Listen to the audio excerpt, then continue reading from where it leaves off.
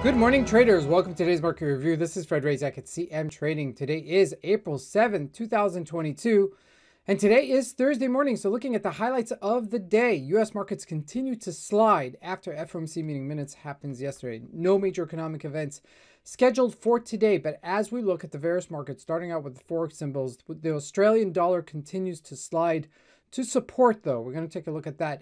And looking at the indices, the Dow Jones and the NASDAQ, as mentioned, continue to slide. Commodities, gold unchanged, while oil breaks down after that wedge formation.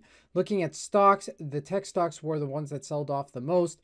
And lastly, Bitcoin retracing as well. So let's take a look at the markets and see what we can expect from today's trading.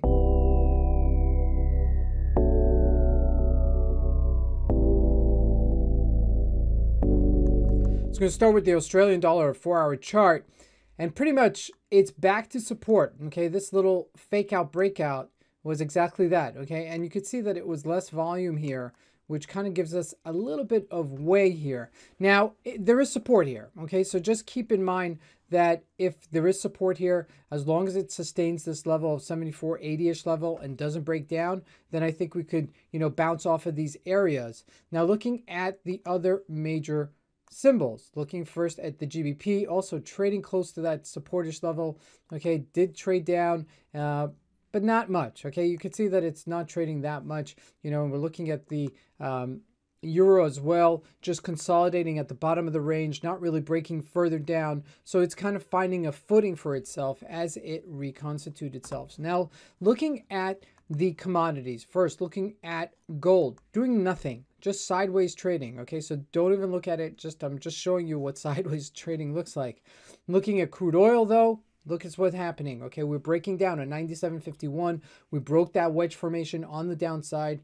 We kind of thought it was going to do it on the upside, but it's showing itself out. Now, this is a wedge formation, okay, but nevertheless, even though it's broken this level, we do have support at 95.70. So that may be a new bouncing area that we're going to just try and find ourselves in, or maybe we're going to just find ourselves in a further wedge, okay? Because if we look at this wedge formation right here, okay, if we move this just a little bit down, okay, that would still be a wedge formation. Now, it's not a straight wedge formation unless we did something like this, which would be a horizontal and a wedge formation as well, which also, okay, it could give us a breakout in each section. So this, I'm still looking at it, all right? So as this is still trading, keep an eye on oil, because that's really going to be a very important component. Now looking at the NASDAQ first, look at this sell-off, 15,147 down to 14,500. That's 700 points. That's a major retracement for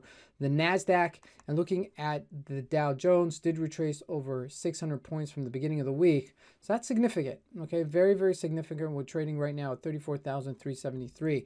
Now looking at the individual stocks, they all sold off. Apple on that top, gap down and sell off. Okay, if we look at Microsoft, also gap down and sell off below $300 a share.